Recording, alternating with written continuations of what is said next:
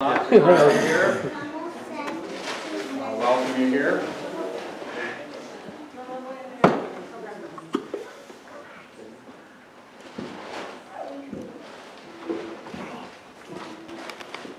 Good morning. Morning. So you finally got caught up on your work a little bit, huh? Yeah. Well, good. Praise the Lord. Praise the Lord.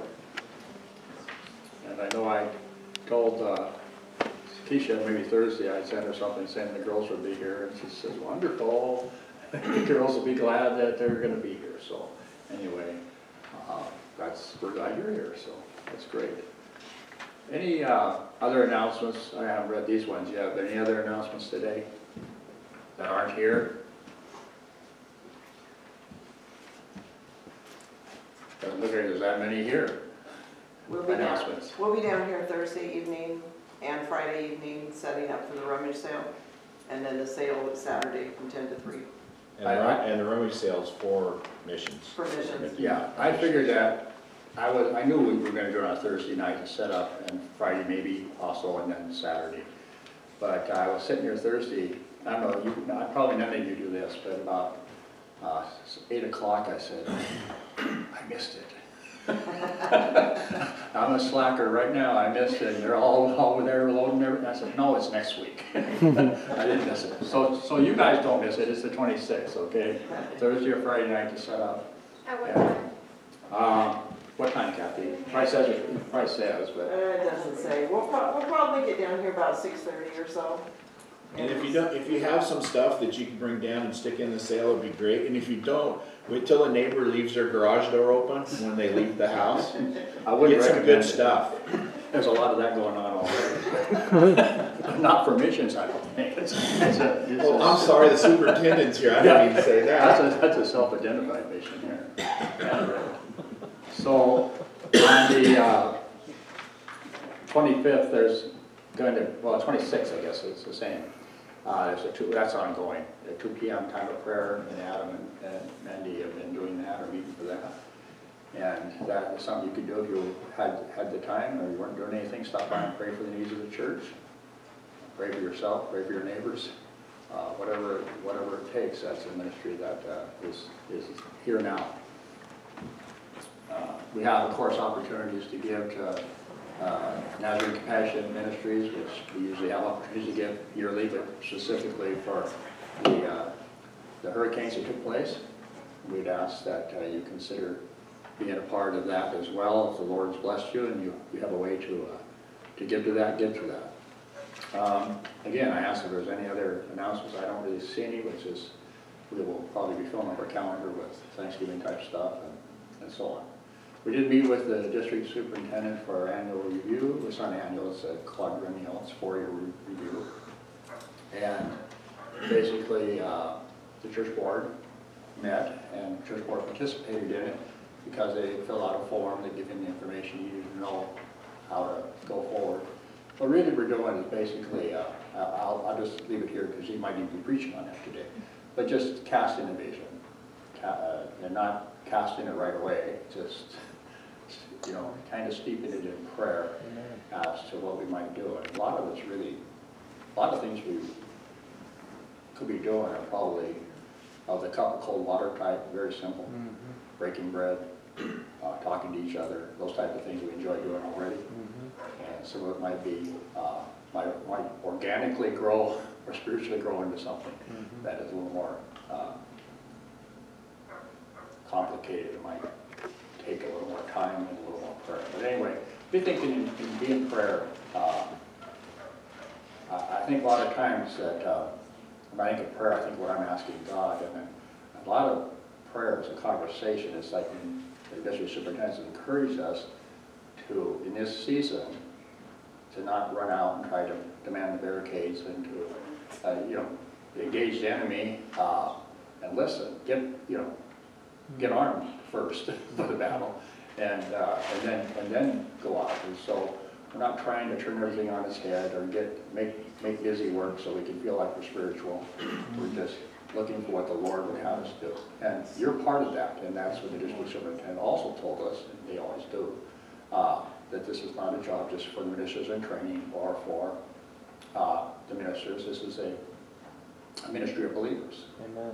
It's a ministry of believers, and you each been gifted and have something to give. And it's not less, and it's not more than anybody else's. It's perfectly given, it's perfectly designed because God put it in your life. Yes. And that weapon that we have, it will succeed, and nothing can harm it or dispel it. So let's just claim that promise as we move forward. We always do this here. I don't know why, but this is something I think if I stop, it'd be the one thing you'd notice. Any birthdays or anniversaries? I mean, not that they don't notice the rest of it, but this would be something. Do we have any birthdays or anniversaries today? He Next has week. his next Sunday, Next Sunday. but since his weekends are unpredictable, and he's here No, today. Come on. Yeah, you might have to, yeah, the apple crop might, you know, the poo, you know? Next week. Oh. Wait, next week. You are. All right. Next week, now we all know it though, see? So next week we're singing happy birthday to you. He has I don't know, it's not, I'm not going to go into detail, but so we're talking about miracles. His paperwork, he had to actually return to Mexico, and that's his wife. And those girls back there, there's children back there, I don't see the third, but she's somewhere, but anyway, oh, there she is back there. My granddaughter. And this could have not ended. It could have ended badly. His name was a little different on one document than another, and that could keep you down there for the rest of your life, I guess. It's kind of like here in the Social Security Administration. I mean, if something's not quite right, you're going to get it right, or they're not going to do whatever they would normally do for you. But anyway, long story short, they were back in a flash. Probably didn't seem like a flash. How long was it? It was 3 months, 4, 3.5 years. 3, yeah. Back in that all, yeah, it wasn't a flash, but it was a flash compared to what it could have been. Right. Yes. And so the Lord really made it possible for them to be here and not all of them have to go back and, you know, whatever. Yeah. Or take 2 separate residences or whatever. So we want to praise the Lord for that. There's a lot of things the Lord's doing. Lord Jesus, Heavenly Father, we do thank you for your presence with us, the way you guide and direct us, that you nudge us along. Sometimes on that highway of holiness we find ourselves in the ditch, but you pick us up, dust us off, and get us on, and we keep moving towards that heavenly prize. And as we do that, we also look around to see who we might be able to bring along with us, who that might have faltered, that we can be a support to. We can offer comfort to those on the journey. We're all pilgrims. Lord, we think about your love for us, the love that passes our understanding, and yet you've asked us to love one another. And in doing so, we actually love others as well, because love is something that is not very plentiful or not on display in our culture in the way it should be. And when it is, you're lifted up. We ask that you anoint the word today, and that it be a word that penetrates our hearts and our lives and makes us more like you. And as you do that, we'll continue to give you the praise, the honor, and the glory. We echo the phrase of many, many, many, many pilgrims throughout the years, and particularly when Jesus said to Peter, will you lead me too? He says, well, where would I go? Where would we go? You have the words of truth. Thank you, Jesus. We pray this in Jesus' name. Amen.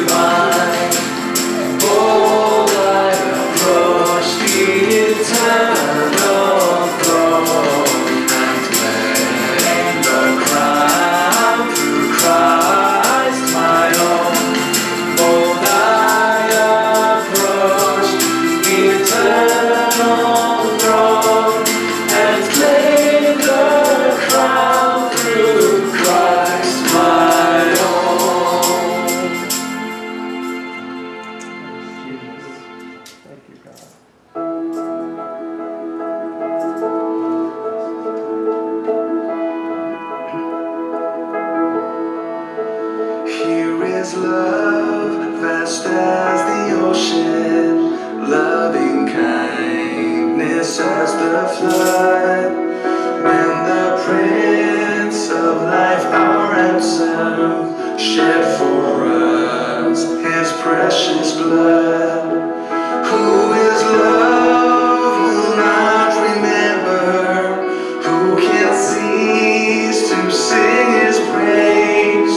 He can never be forgotten throughout heaven's eternal days.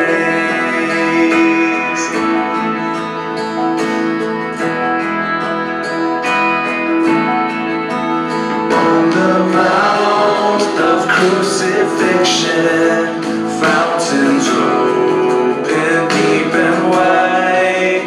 Through the floodgates of God's mercy flowed a vast and gracious tide. Grace and love like mighty rivers poured incessant from above, and his peace and perfect justice kissed a guilty world in love.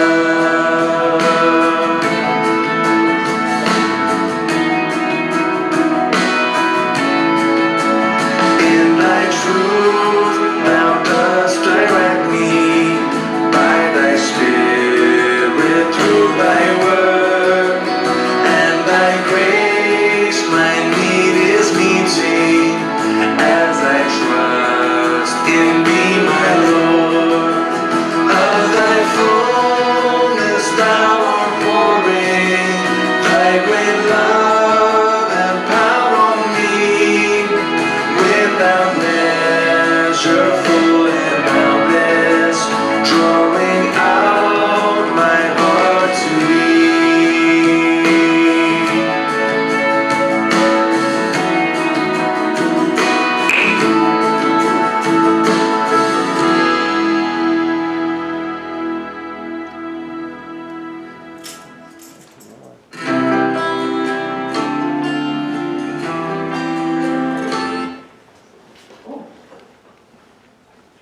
Want to go ahead and take our offering this morning, and I just was thinking as we were preparing, have our ushers come forward. If you ever weren't here for Adam's last sermon, my type of preaching, I try to tell you a story and information and draw you into it, and pretty soon, like Paul Harvey, you're buying coffee and you don't even know it. And so I tell a lot of stories. Well, I told Adam, I said, you know, you should try including some illustration in your didactic presentation. And he did it. The last sermon, if you remember, he added the illustration of firefighting and walking in front of the water truck because no one could see the edge. And he was walking in front of the water truck into the fire. And so the whole time I was praying for him while he was gone, I'm going, get behind the truck! Get behind the truck! The Army guys never go in front of the tank. They go behind the tank. And so your illustration served very well. I was pretty vivid in my mind to think that Adam's out there. And so then I tell him that last night. And he goes, yeah, and these are the pants. They had to spray the cuffs because they caught on fire. We all need Jesus, don't we? Heavenly Father, we pray your blessing upon those who can give today and the offerings that we give to you. We pray that you'll allow us to just function without restraint, because we don't worry about the monies. The money will come and you'll send it, and we just pray that you'll speak to people's hearts and that the offering will go to things that we don't even know about, that to meet the need, to be there. We thank you. And even this morning, to remember we're a small church, we can turn on a dime and meet the needs that come ahead. And Father, bless the giver and those who cannot. In Jesus' name, amen.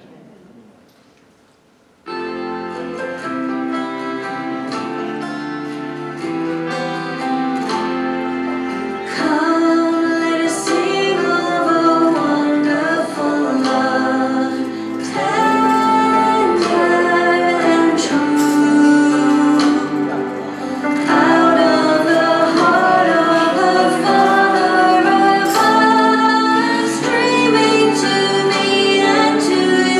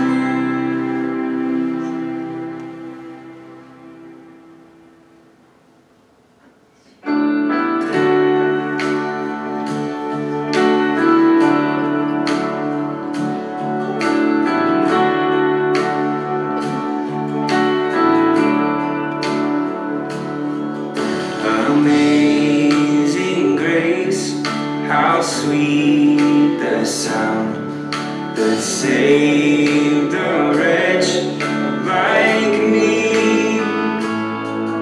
I once was lost, but now I'm found. Was blind, but now I see. 'Twas grace that taught my heart to fear, and grace my fears relieved. How precious did that grace appear the hour I first believed. My chains are gone, I've been set free. My God, my Savior, has ransomed me. And like a flood, His mercy reigns, unending love, amazing grace. The Lord has promised good to me. His word my hope secures. He will my shield and portion be, as long as life endures. The earth shall soon dissolve like snow. The sun forbear to shine, but God who called me here below will be forever mine. My chains are gone, I've been set free. My God, my Savior, has ransomed me. And like a flood, His mercy reigns, unending love, amazing grace. My chains are gone, I've been set free. My God, my Savior, has ransomed me. And like a flood, His mercy reigns, unending love, amazing grace. Unending love, amazing grace. Unending love, amazing grace.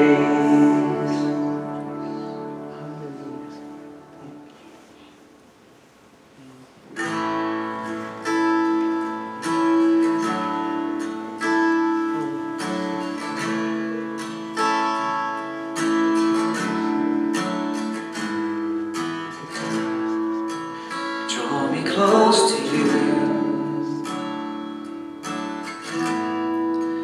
never let me go. I lay it all down again to hear you say that I'm your friend. You are my desire, no one else will do. 'Cause nothing else can take your place. To feel the warmth of your embrace, help me find a way, bring me back to you.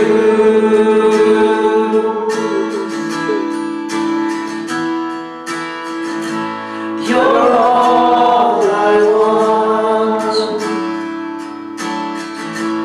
You're all I've ever needed. You're all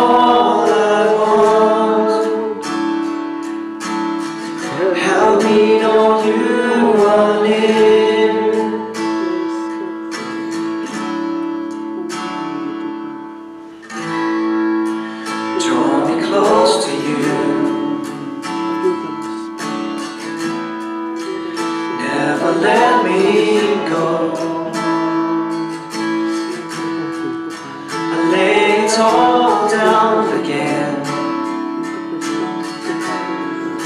to hear you say that I'm your friend. You are my desire, no one else will do, 'cause nothing else can take your place. To feel the warmth of your embrace, help me find a way, bring me back to you.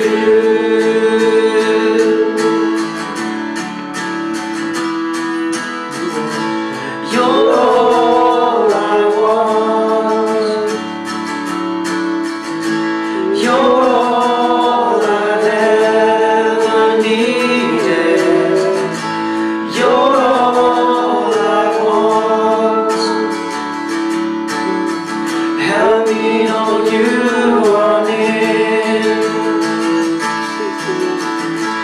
You're all I want, you're all I've ever needed, you're all I want. Help me know you are near. Help me know you are near. Help me know you are near.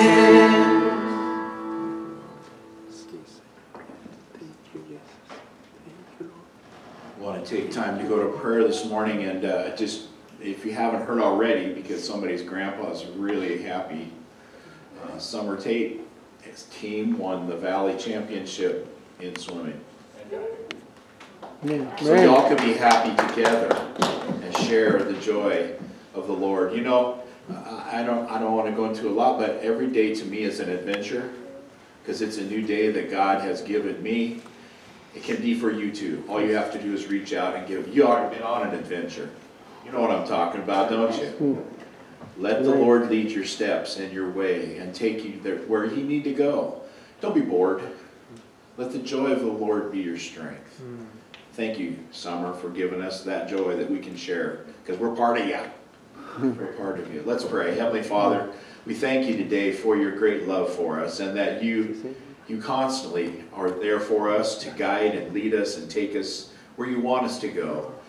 And Father, forgive us for the times that we're discouraged, for the times that we don't see the promise in tomorrow. The sun's going to shine and the rain's going to fall, but you're going to be with us through it all. We just pray your guidance and direction in our church as we come into this time of awareness and of looking into the future. Would you allow us to do maybe things we've never done before, but let it be an adventure. My goodness, it isn't going to be forever. It's for now. So we pray your blessing upon us now as we grow, as we open up, as we allow you. Father, if those are sick, let them know from example that you can heal them. You can touch their lives, and you can see their lives bloom. And I thank you for the years in my life that the locusts have destroyed, that you're going to give me back. Amen. I believe it. Amen. And for each and every one of us, I remember when Angus said, Don, I sense it, I feel it. And the Lord, you can move us. All we have to do is open our eyes, because you're always as near as we want to be, as we want you to be. And we draw near to you today. Guide and direct, touch and heal those people, and let them know that it's because of you that they are healed, and they can glorify you, and other people would come into the knowledge of, there is a God that heals? Yes. There is a God that helps my family and directs my life? Yes. Father, continue to watch over us. Continue to help us to love better each and every day until we see you return. Now, Father, we pray for our superintendent as he gives the message to us. May it be a message that stirs our hearts, that brings us and changes the very nature of our hearts. Father, we thank you today. We pray your blessing. And for those requests that aren't aired here, I lump them on the altar here because you know them.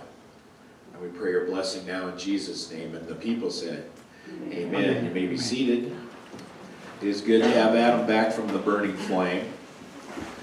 And I know Mandy's happy.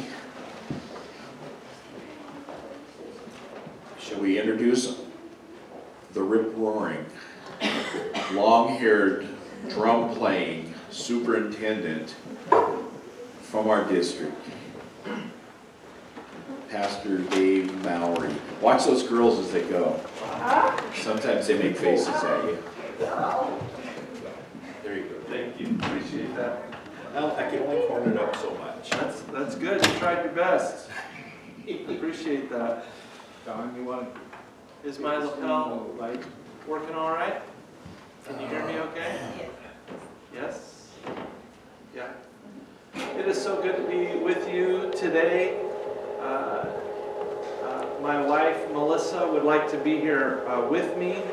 She has a couple of things going on. She's been struggling with some back nerve pain in her lower sacrum, and she's had major surgery for that. She's still recovering from that. And so she wishes she could be here. Riding in the car that long is difficult for her. But the other thing is we flew her over to Seattle for to be with some family for an event over there. But she was like, oh my goodness, I really wanted to be at Trinity. And so she wanted me to bring you her greetings. You ever met somebody and you're like, oh, they're a nice person, and then you meet their spouse and you're like, oh wow, you know, there's a lot more to this person than I thought. If you met my wife, you'd be like, oh wow, there's more to Dave than we thought. She kind of brings me up, so I miss her presence. She's truly a gift to me, but also just to the world around her. God just shines through her. So I miss her, and I'm sorry. She's sorry she couldn't be here today. I also want to just acknowledge that we had a board meeting last night, and you know, as church, what we talked about last night is churches go through seasons, and sometimes it feels like, man, there's a harvest going on. You know, just everything's going so great, and there's people coming to the Lord, and baptisms, and there's kids running around, and there's just all this flurry of activity. And then you go through some seasons where it's not like that. It feels like winter, it's cold, and it feels like, man, there's just not as much, you know, fruit blooming everywhere. And we just acknowledge that right now it feels kind of like Trinity is in one of those seasons where we're evaluating what season we're in. And I just appreciate the work of your board and your pastors, because they are taking a long and good solid look at the season in the life of this church, and knowing, is God at work in every season or only in the harvest? Every season. I had a good friend who was a farmer, and his name was John, and I said, John, what do, you know, when it's not harvest? And he's like, oh my goodness, there's so much work to be done. There's so much work to be done in every season. So I would just encourage you, and we made a list of all the ways that we saw God at work in the life of the church. And it was profoundly amazing what God is doing in this church and around this church. God is truly doing some wonderful things. As superintendent, some of you may not know what a superintendent is. A superintendent of churches is similar to a superintendent of schools. So I oversee a group of churches. There are 73 churches on the Northwest District that I oversee. I am the overseer for that. That does not mean that I micromanage and control every single church. I just get involved when churches need me or when it's important.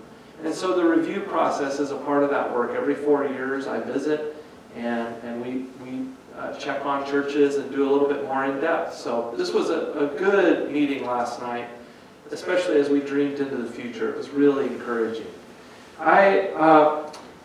I do want to just point out that, you know, we were talking about the season in the life of a church, but I would guess that each and every one of us noticed that there's the America, or the world around us, is in a season itself. It's a political season. right? Anybody notice that? That there's people screaming online and on our screens about who you should vote for and who you should donate money to and all of that. But I would say that we're in the midst of a season in the church in the United States. And would you say that it's a great harvest? Yes. It depends.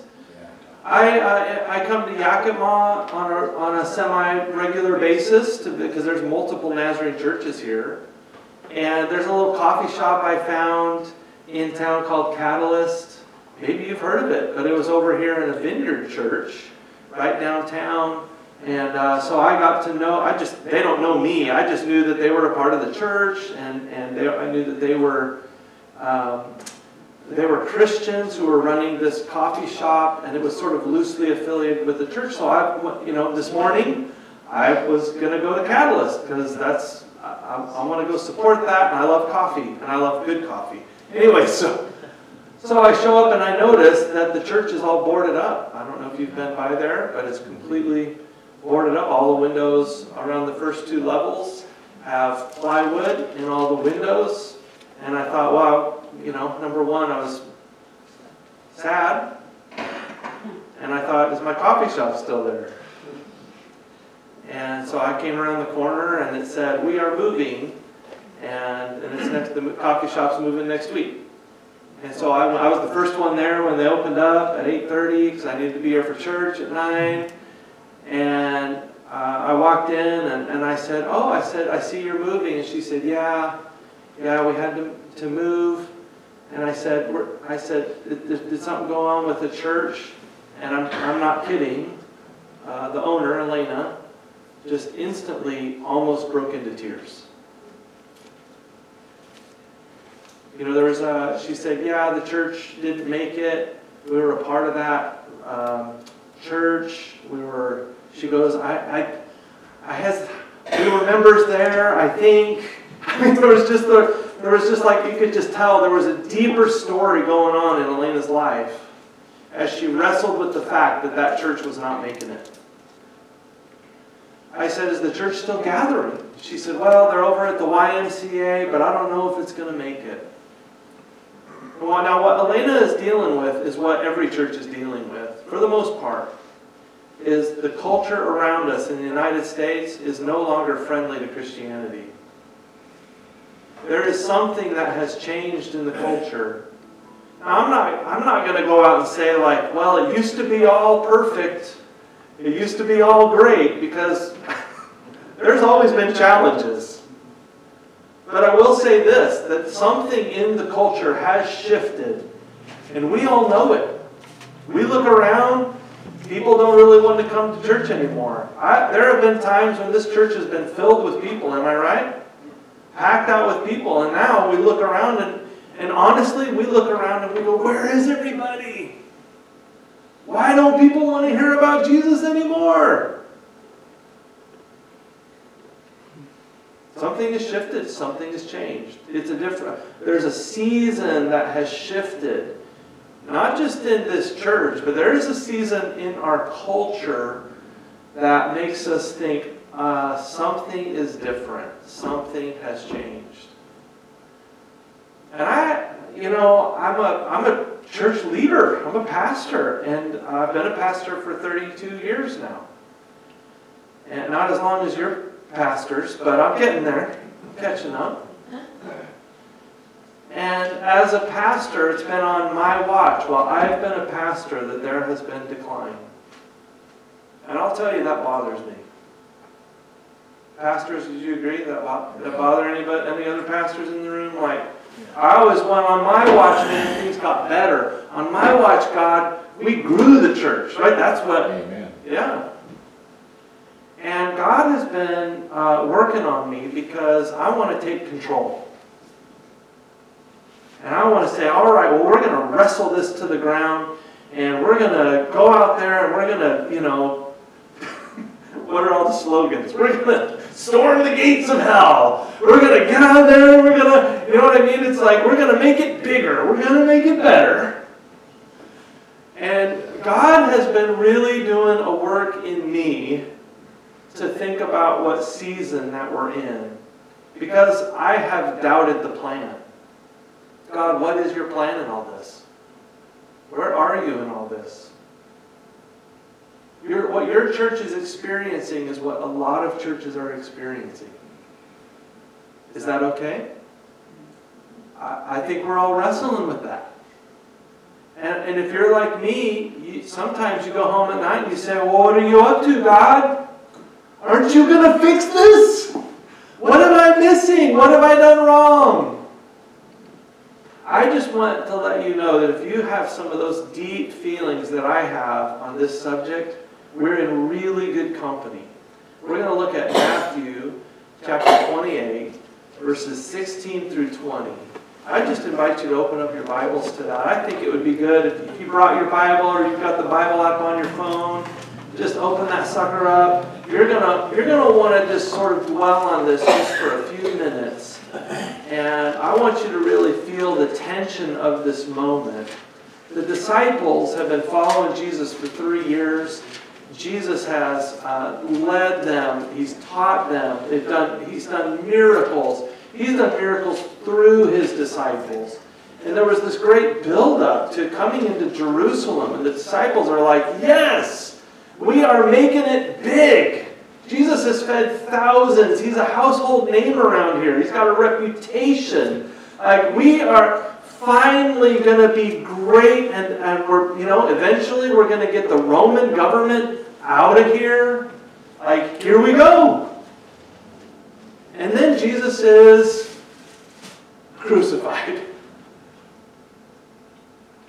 And I tell you what, you talk about disappointment.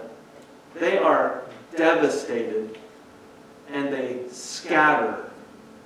And Peter denies Christ. And they don't know what to do. Their whole world is just flipped upside down. They're dealing with deep disappointment that the success that they had all banked on was not happening. And here we come to the end. Now Jesus is resurrected. And if you're like me, it's like, okay, all right, here we go. Jesus is alive. But we're going to turn this thing around. Maybe this is, if he's alive, now we can go show Pilate, show the Pharisees, and show everybody like, hey, Jesus is boss, he's alive, now we can make him king, right? We can do this thing. And Jesus says, hey, meet me up on that mountain. And he's acting like he's going to leave. And this is the point. This is where we're at. Matthew 28, verse 16 through 20. Then the 11 disciples went to Galilee, to the mountain where Jesus had told them to go. And when they saw him, they worshipped him. But some of them, what's that word? Say it with me. Some of them doubted. Some of them doubted? And that just shocks me. Some of them doubted. Then Jesus came to them. And this is what he said. All authority in heaven and on earth has been given to me. Therefore go. Therefore go and make disciples of all nations, baptizing them in the name of the Father and the Son and of the Holy Spirit, and teaching them to obey everything I've commanded you. And surely I'm with you always, to the very end of the age. This is the Word of God for the people of God. Aren't you glad? Amen. Amen. Amen. Some of them doubted. It's amazing to me the contrast, because they worshipped him. It says they all worshipped him. I mean, they saw him crucified, and now he's resurrected, standing in front of them. So it's like, okay, he's obviously God. He's obviously the Messiah. He's obviously everything he ever said he would be. He is it. So they were in awe. They were just worshiping him in awe. But at the same time, they were conflicted, because This plan is terrible. Anybody else agree? This is a terrible plan. Jesus is acting like he's leaving. He was publicly humiliated. I mean, do you remember when he washed our feet? How gross is that? Like this whole upside down kingdom thing, Jesus, I don't know if I agree. I just don't know if that's a good idea. So I'm not sure. It says that they all worshipped him, but some doubted. I don't think they doubted that he was Messiah. I think they doubted the plan. And I got to be honest with you, that's right where I'm at. I just want to publicly testify, Jesus has absolutely and radically changed my life. I accepted Christ as a child, and he has been working on me. When I was a teenager then, I gave my whole life to him. I was sanctified. And God just filled me with his Holy Spirit. And I said, God, every part of me is yours. And ever since then, God has been working, shining his light in all the dark places of my life. And I got to tell you, I am radically transformed by the power of God. Amen. There is no substitute. This time that my wife's been going through this physical thing, it's been a year now. I got to tell you, it's been really hard on our lives. So difficult. And there were times when I thought, God, where are you in the midst of this unnecessary pain? And why aren't you just healing my wife? We've got hundreds of people praying for her and churches praying for her, and we're fasting and we're praying. And God, where are you? And I've even thought, maybe this isn't worth it. Where are you, God? Anybody been there before? The pain is so deep. But I come back to, I don't know if it's Don or Angus this morning in prayer, like, where would I go? Like, who else has the words of life? Who else has the power to transform my life from darkness into life? I mean, I don't doubt. In other words, I do not doubt the transformational power of God in my life. Amen. I really don't. But I do doubt the plan. Anybody? Amen. Anybody just say, I'm with you. What are you thinking about? God, what's going on up there? Hello? Do you see the needs around us? Do you see all of this? This is what the disciples are thinking and feeling.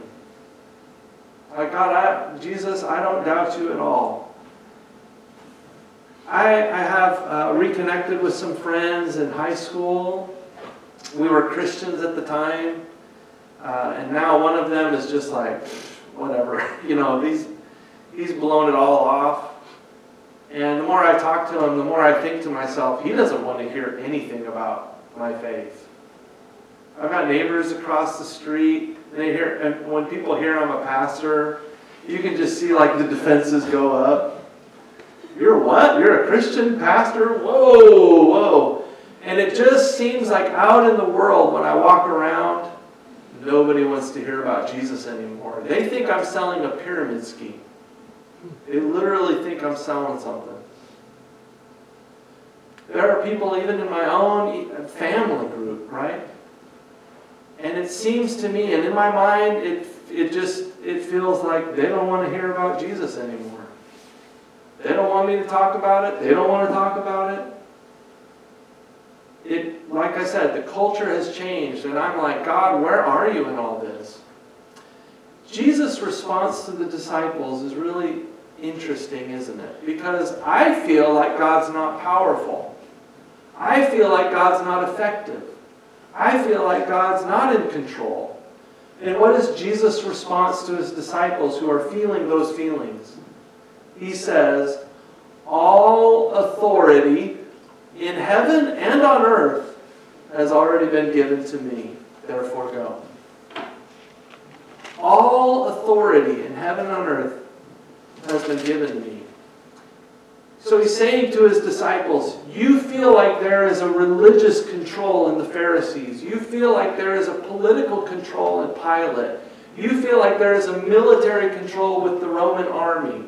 You feel like there is an economic control of this Roman global economy. You think all of that is power, and Jesus is like, it's not. It's temporary. It's futile. It is not effective in helping people with the needs they really have. He says all authority, all the authority that matters, all the authority that matters, all the authority that makes a real difference, that's all mine. I got this. Everything you need, I've got.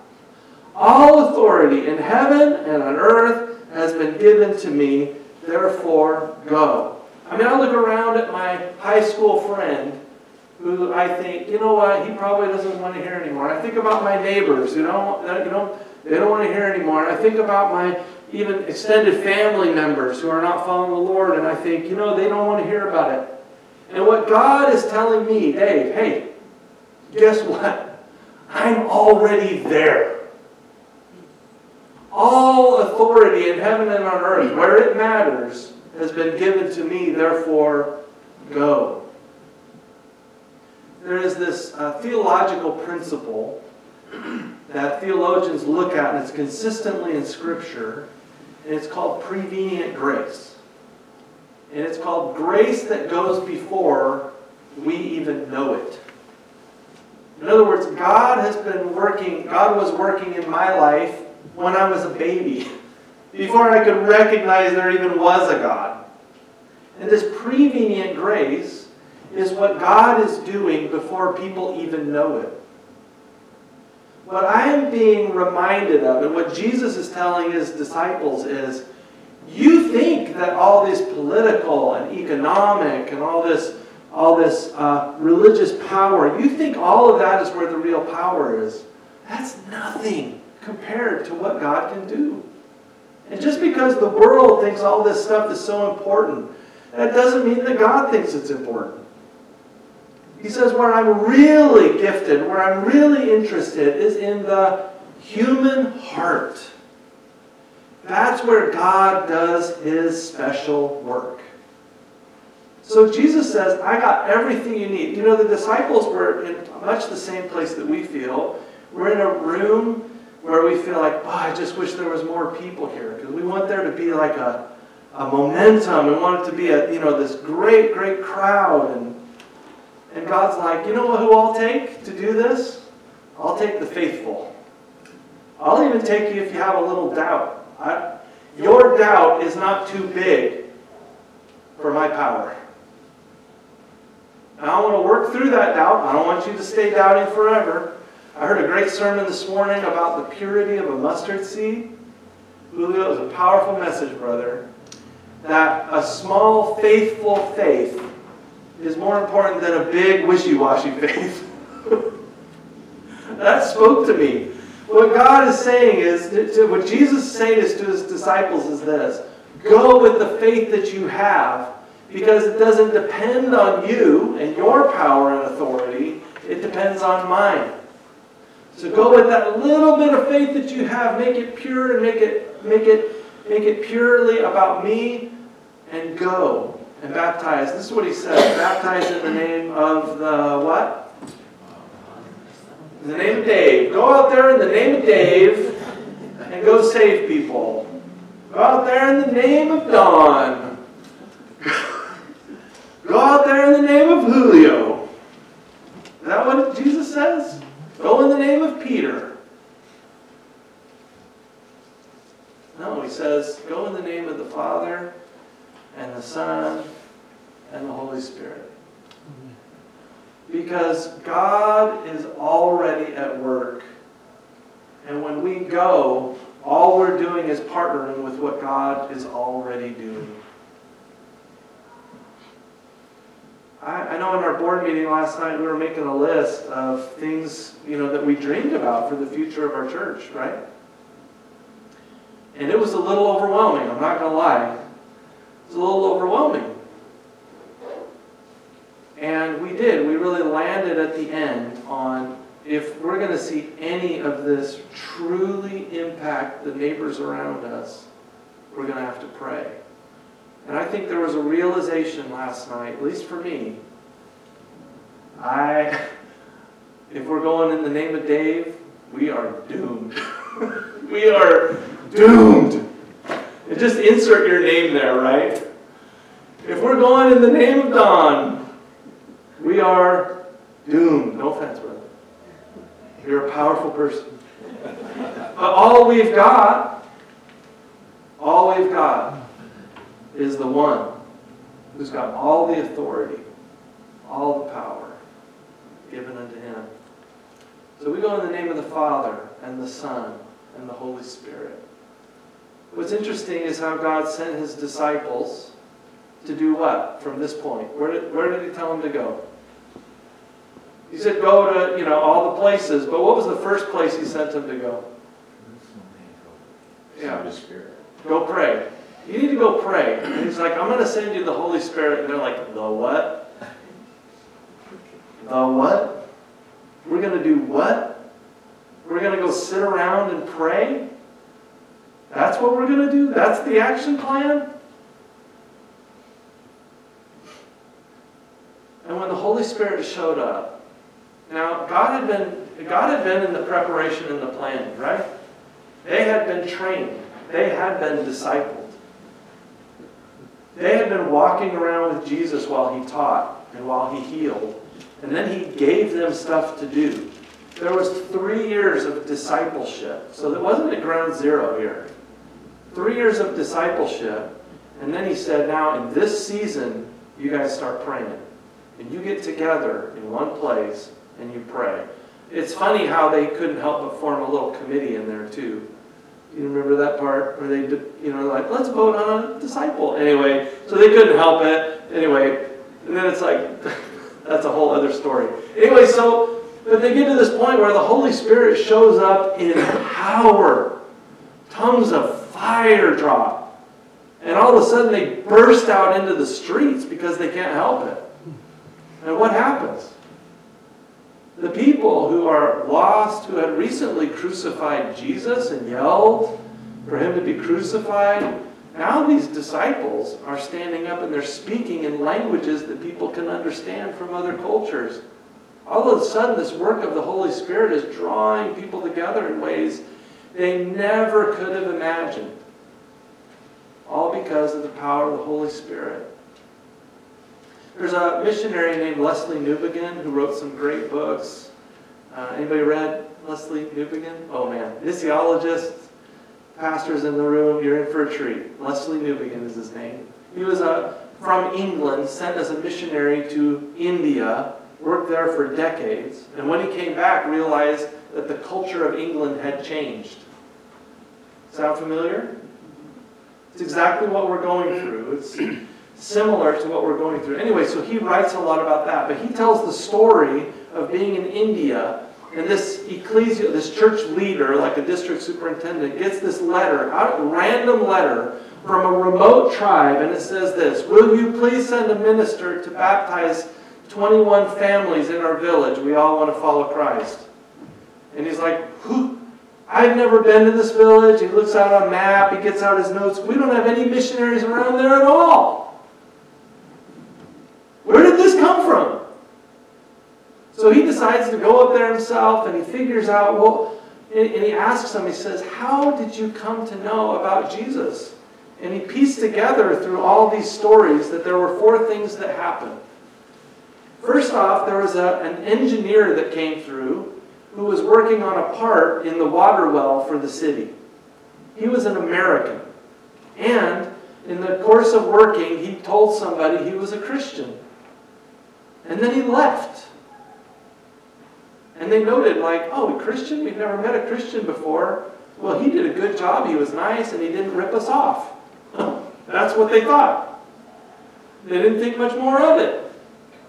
Then one of the people from the village was in a larger city nearby, and they went by a bookstore, and they saw a Gospel of Mark. And they're like, oh, hey, that American was a Christian. This is from the Christian Bible. Maybe we'll read it. So a small group of people started reading through the book of Mark in this village. The next thing that happened was this fiery evangelist came through their village unannounced, uninvited, and stood up and started preaching about this gospel of Jesus. And then he left one of those little tracts and it said, if you were to die tonight, do you know where you would go? And they all thought, well, this is really serious. So then they sent off because the evangelist took off and left. So then they knew there was a Christian church in the city nearby, so they they sent somebody to go talk to somebody in that church. Will you come and teach us about Jesus? Because we've now 3 things have happened. So the church responds like, well, we're all busy. Well, we have this ditch digger whose back is hurt, so he's unemployed. He can go tell you. So this ditch digger comes and spends 4 weeks in this remote village, uneducated. And at the end of that 4 weeks, the whole village, 21 families, decides we're turning our lives over to Jesus Christ. Now in our board meeting yesterday, that was very similar to our plan. An engineer, a random book of Mark. You see where I'm going with this? We're going to send in a fiery evangelist to just drop some tracts and leave. And then we're going to send in a ditch digger. Sound like a good plan?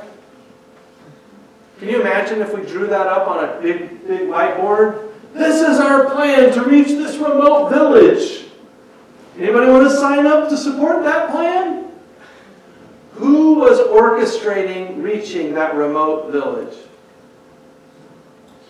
Who has all the power and all the authority?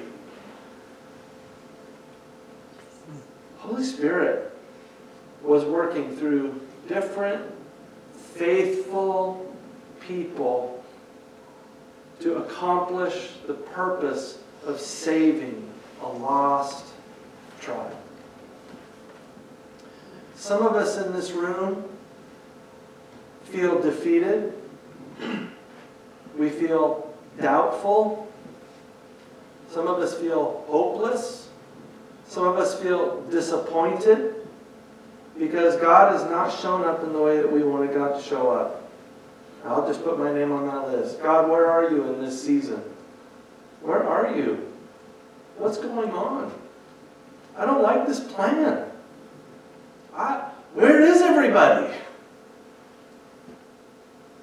And God wants to look at each and every one of us and just say, I got this.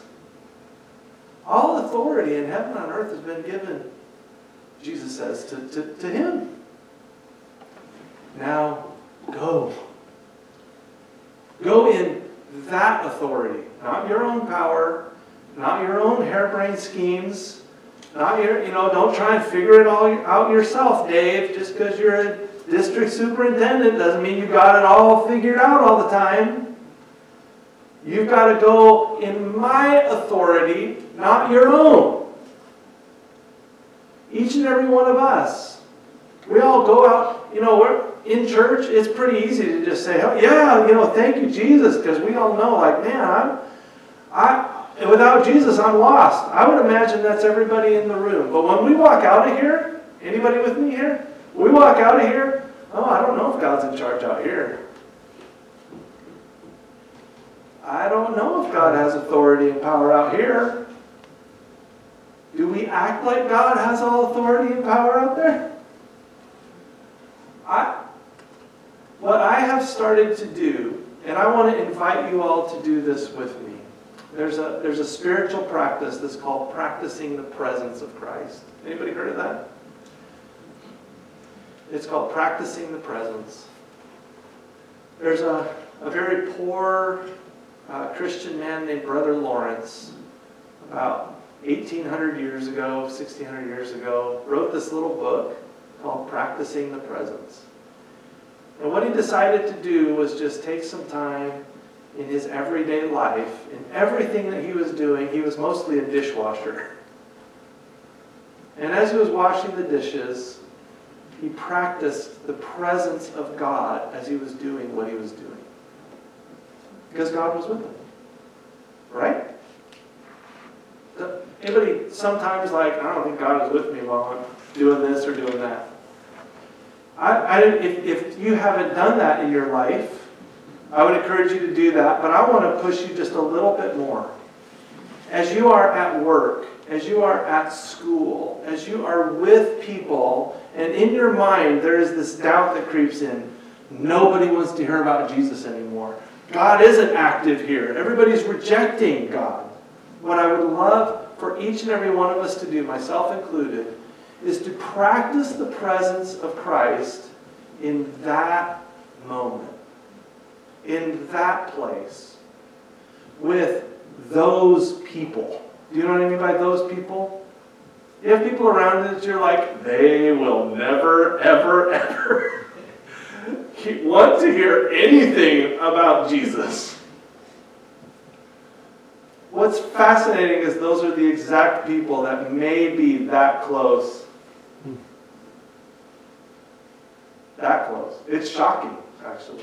Those that seem the darkest sometimes are under the most conviction. Or under the most, like, they're this close to breaking, you know what I mean? So what I would love, what I think that God would invite us to do is it possible that we could practice the presence of Jesus with, did Jesus ever hang out with prostitutes? Did he ever hang out with tax collectors, people who were corrupt? Did Jesus ever hang out with the most broken and the poor? Did he hang out with the religious leaders who were broken? With the rich? There was nobody off limits to the presence and the power of Jesus. And yet when we walk out of here, we act as though he is not there. We think he's not there.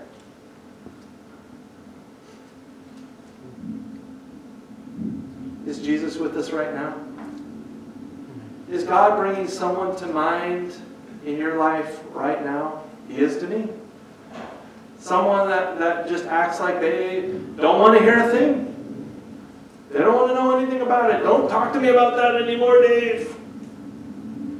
Could it be that I could begin to just practice the presence of Christ there with them without even saying a word until the Holy Spirit makes it perfectly clear? Till the Holy Spirit shows up. And as I'm practicing the presence of Christ, now I'm not good at multitasking, maybe you are, but this is what God's working in me. Practicing the presence of Christ with people who I think would never care, and practicing that presence while trying to carry on a conversation, right? And not trying to force it, like in the Power of Dave. You need to turn, right? I mean, like turning it into something it shouldn't be. Waiting on the Holy Spirit. In that moment, engaging with these people. The people that need Jesus. Practicing the presence of Christ. Amen. I wonder how just recognizing Jesus' presence will change and turn that world upside down as we follow Christ together out in the world. I'll close with this. The Church of the Nazarene has a rich history. We're certainly not the only church in the world, right? But the Church of the Nazarene was born at a time when our country was completely divided, north and south. The North fought as the Union Army, and the South fought as the Confederate Army. And the whole country was just divided in half. Not just geographically with a line, but they were divided politically. Union and Confederate. And can you imagine this? There was a war where thousands and thousands of people died in a war. And there was killing and bloodshed. And there was just all this division happening. It was brutal. People were traumatized. It's the only war that was ever fought in this country on this ground. And just imagine life right after that war is over. How divided people would be. People were turning, men were completely broken, by the way. Men who had served in the war or around it. The men in our country were completely broken by that. And many turned to alcohol to just cope with life. So substance abuse, political division, war, PTSD, all of that. And guess what that ground was fertile soil for? That's when the Church of the Nazarene was born. We literally started by helping people who were broken by alcohol abuse and trauma and division. And our denomination was formed by different pockets of holiness Christianity from the north and the south joined together to become one church. So when we look out here and we just say the world's too broken, the world's too divided, nobody wants to hear about Christ anymore, let me just remind you, this is the soil that the gospel grows in. God is already working there. God is already active in people's lives all around us. Let's commit to practicing the presence of Christ in the people all around us. Amen? Would you stand with me as we close in prayer? Oh God, I thank you so much for the great hope that you give us. We look around and we get discouraged. I want to take a moment, Lord, and I want to pray for the Vineyard Church in Yakima. I just got a small glimpse into a woman who's very discouraged this morning about her church being lost. And I could tell, Lord, that she was trying to figure out her place in the story of salvation in Yakima with a church building that's boarded up. I pray that you'd be with Elena right now, that you would help her. I pray for the Vineyard Church as they gather this morning in the YMCA, that you would help them, Lord. I pray for Yakima Trinity Church. I'm grateful, Lord, for this location, for these people, for the children who are gathered next door. I'm just grateful, Lord, for all that you have done in this church and what you will do. And Lord, as we follow you, will you give us more hope than we can muster up ourselves as we trust in your power and your authority that's all been given to you. We love you. In Jesus' name, amen. Amen.